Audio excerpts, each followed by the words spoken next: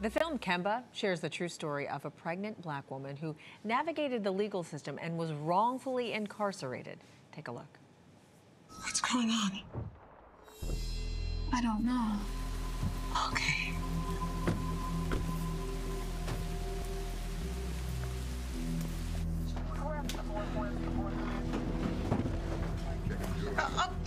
Could you at least tell us what you're looking for? Peter Hall, also known as Khalif Hall. Well, he certainly isn't in a dresser drawer, that's for sure. Do you know his whereabouts? No, sir, we do not. Oh, hey! Oh. It's my baby. Okay, well, it may not be the typical sexy Hollywood story that you're looking for, right? But it's a story that our next two guests say is absolutely necessary. So please welcome director Kelley Kali, winner of a Student Academy Award and the subject of the film, and executive producer and now activist Kemba Smith. So great to have both of you here. Thank you for having us. Let's begin, Kelley, with what exactly the movie is about. Well, unfortunately, the film is about what many people are living today in the U.S. and back in the 90s. It is talking about our justice system. It's talking about mandatory minimum sentencing laws that aren't taking into account the individual and what their circumstances were. Kemba was a first-time offender. She had no priors, she came from a great family, but these laws are too blanketed.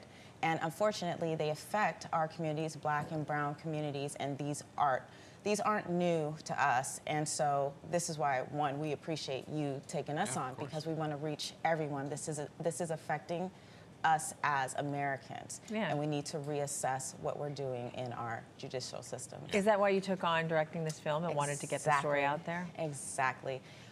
This touches home for me because when I was approached to direct Kemba's story, I knew immediately I had to do it because this happened to my best friend when we both were going to college. She was tricked by another friend that we knew. We thought he was a big brother, and into just accepting packages and just to make a little money for school before going to school. And then one day she accepts a package per usual, and then the door gets kicked in by the feds. And inside was kilos of cocaine. So that summer I ended up going to college, and she ended up going to federal prison. So this, unfortunately, and this was well after Kemba's case. So it's continuing to be perpetuated, and so we're using art to teach and inform people of this story and many other stories. Teachable moment for sure. Kemba, you've seen the film, you've lived the story. So first off, tell us a little bit about your own journey and story.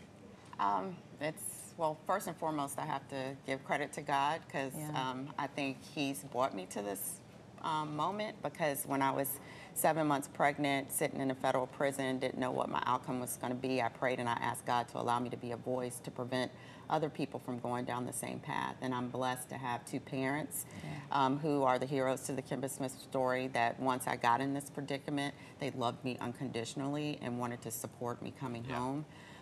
But it was quite the journey to get to freedom, because I was sentenced to 24 and a half years, longer than I had actually been living on this earth, because I was 23 years old at the time. And incarcerated for what? I'm sorry. For conspiracy, mandatory minimum drug laws. The federal government held me accountable for 255 keys of crack cocaine, even though the prosecutor said I never handled, used, or sold any of the drugs that were involved. And it was mainly because of a relationship that I was in as a college student with a drug dealer who was abusive. Wow. So what was that like for you to see your life play out like that on screen? It's a little surreal, but I've also accepted the fact that my story can make impact on many others. There's twofold. One is a cautionary tale to prevent other young people from going down the same path, to hopefully prevent the school-to-prison pipeline.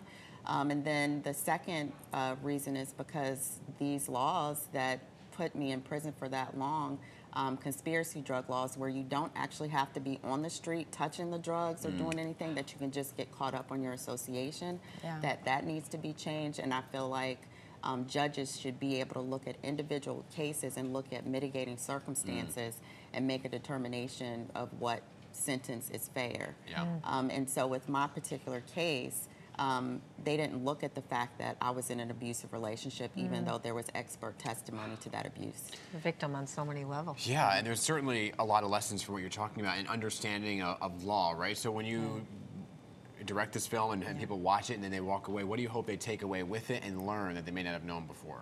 Well, I hope that they learn that no one is exempt from these types of laws. Like, Kemba is the poster child, in fact, she has a book called Poster Child, of a good girl growing up in the suburbs, and just by association, that's what people need to understand, and that's what kids going into college need to understand. Just by being associated around somebody, it doesn't matter that you didn't do anything, these laws can sweep you up into it. But we also are pushing for clemency of someone else who's in the film, Michelle West, someone who helped Kemba while she was incarcerated. Yep, free Michelle West. Free Michelle West. And so we are pushing for her clemency. And Kemba, you know more if there's a website or something. Yeah, she was sentenced to 2 life sentences plus 50 years on her first offense. And so we're hoping that not only President Biden would do additional clemencies, but also that governors across the country will use this act of mercy. So that's part of the social impact campaign that's along with the film.